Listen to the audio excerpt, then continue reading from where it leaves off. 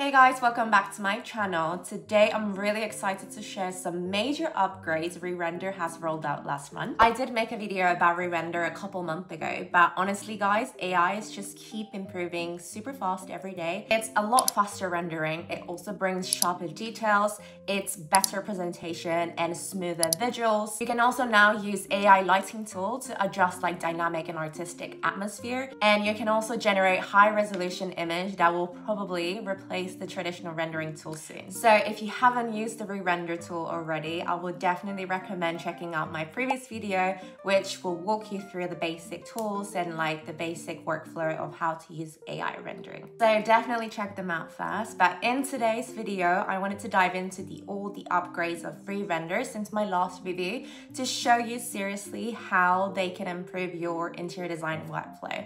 So if you're ready, let's get into it.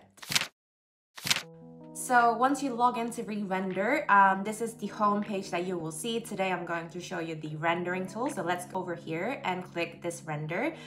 Basically you can turn in any sketches or like SketchUp model here. So I'm going to upload this image that I worked on my SketchUp, and we're going to use this image throughout this whole video. So once you upload them, let's scroll down and go to number 2, type and style. So this is where you can kind of select the style of the rendering, and there's so many options.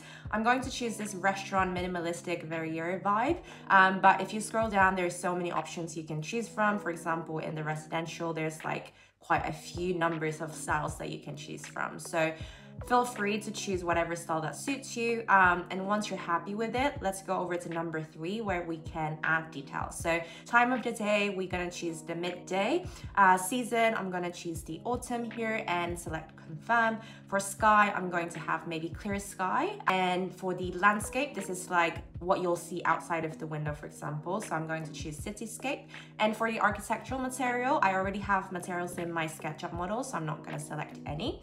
And then quick description of my image. So I'm gonna type Japandi style bar with dining table in the middle. And then here, precise, balance, and creative. Let's say precise, and this will kind of render your SketchUp model quite accurately to the materials that you have. They won't change anything. And then if you go to balance, this will kind of like mix together with the style of the render that you chose earlier. So they will modify a little bit in terms of color, but still keep the original image as much as you can. And then the creative mode, they will kind of give and add their creative like AI flair to it. So it might change your images slightly. But let's try out all these 3. Let's start with the per slide mode and then hit render and see what it comes out with.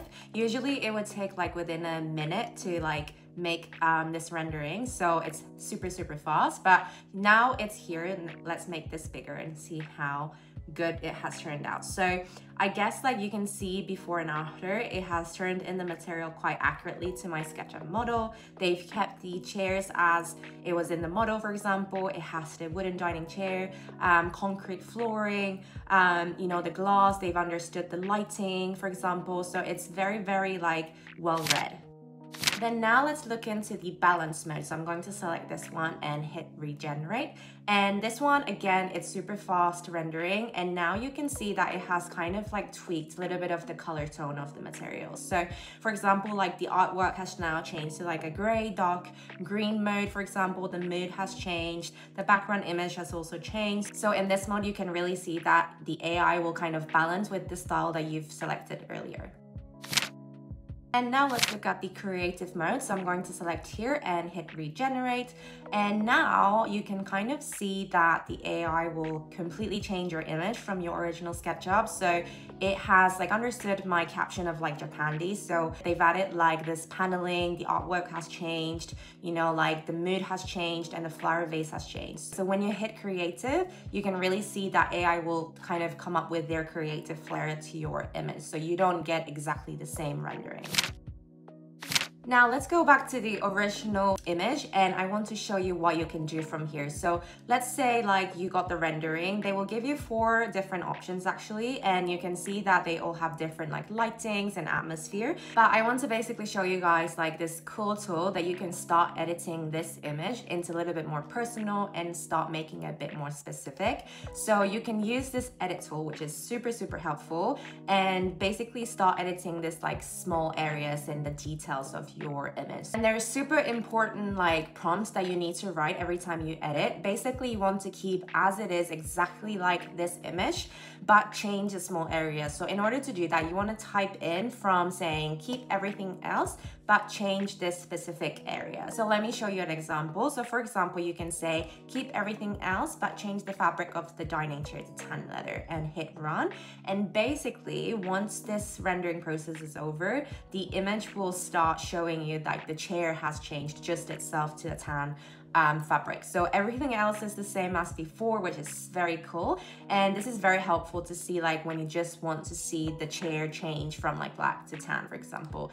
There's another thing you can also do. So let's say I want to change the outside image of the window. I can say keep everything else as it is, but change the scene image behind the window to pedestrian street with the shops in London. And I can really specify the location as well because I wanted that mood. And voila, you can see that they've kept the tan chair as before, and they've changed only the image behind the window to like a London city vibe, which is so cool. So this is also very helpful when you're just like change the mood of the image, the scenery, like you just tell keep everything as it is, and then AI will understand that prompt. So super helpful tool. Now I'm going to try out and say keep everything as it is, but add sheer curtain, pull the side to the right and left side of the glass, and let's see what it does.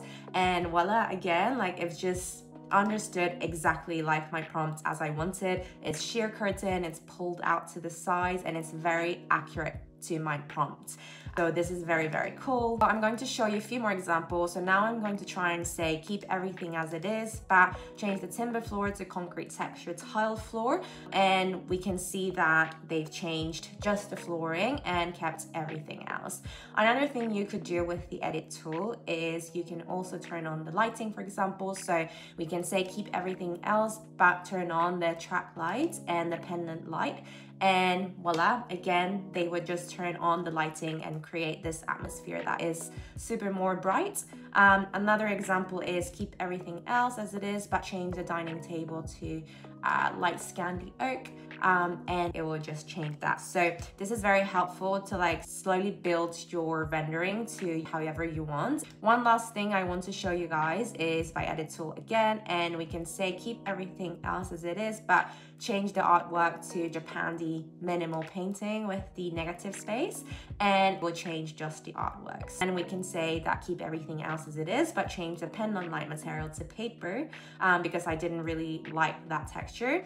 And again, it just improved the lighting to like a paper pendant light. So very helpful too when you're presenting this to your clients and they want different mood or different artworks, and it's very helpful for these like little tweaks. And once you're happy with the image, make sure to download them as you go, because ReRender still doesn't save every image that you like edit. So every time you have like the image that you like, make sure to like download them so that you can re-upload that image to edit further. They don't save this on your laptop, so make sure to download them. So now I want to show you guys this enhance tool. So it's quite similar to what we've done on the render tool, but this time it's a lot easier. There's less settings and so on, and it just like does it like automatically. So I'm going to upload the same image here from the SketchUp we used earlier. And once you upload them, the ReRender will automatically start rendering on this enhance tool.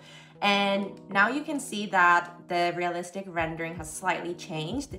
And for example, like the scenery is different, the mood is a lot darker, and there's things that I want to change. But I guess in this tool, you have the option to like go edit straight away rather than choosing all the specific like details before. So I'm just going to show you exactly like the same process to change and edit your image as we wish. So we'll start by keeping everything else, but change the floor to concrete floor, and you can change that. For example, we can say that keep everything else as it is, but change the scene image behind glass to London, view of small street restaurant outside, people walking and no cars, and you'll get like a different image from like the one before. And I kind of prefer this image, for example. It's a little bit more aligned with my mood. So there's different ways you can kind of try and make your rendering. I'm gonna try and give it a go and edit again and say keep everything else as it is, but turn the pendant light and change the material to paper, and let's see the quality. So I changed the material into paper. So it's exactly the same process. This version just makes, I think, a little bit easier than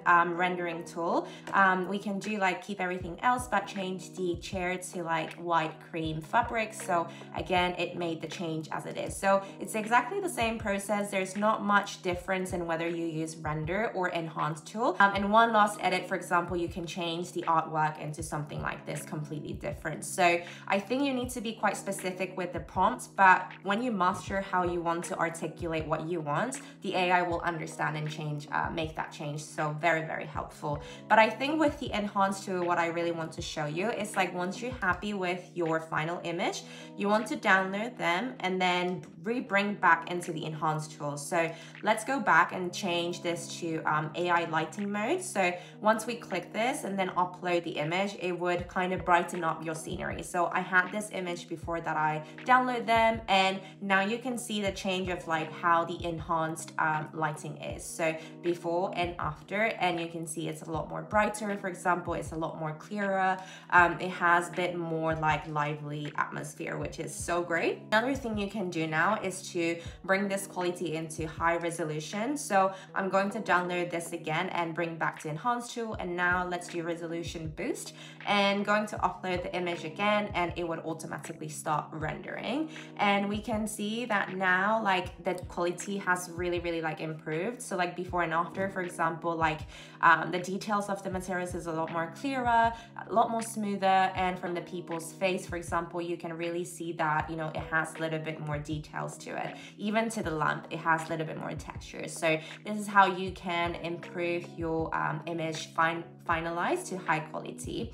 And finally, I want to show you how you can change this into video mode. So let's go back to the final image we had earlier, and you can click onto this video, and then it would show up this window, and let's maybe choose like zoom out version, and then it will go into this window, and basically you can choose 5 seconds or 10 seconds, and it's super quick. Once you choose what kind of movement you want for the video, you just hit generate, and voila, it would create this amazing stunning video that you can use for like presentations, client meetings, and just articulate your ideas even better.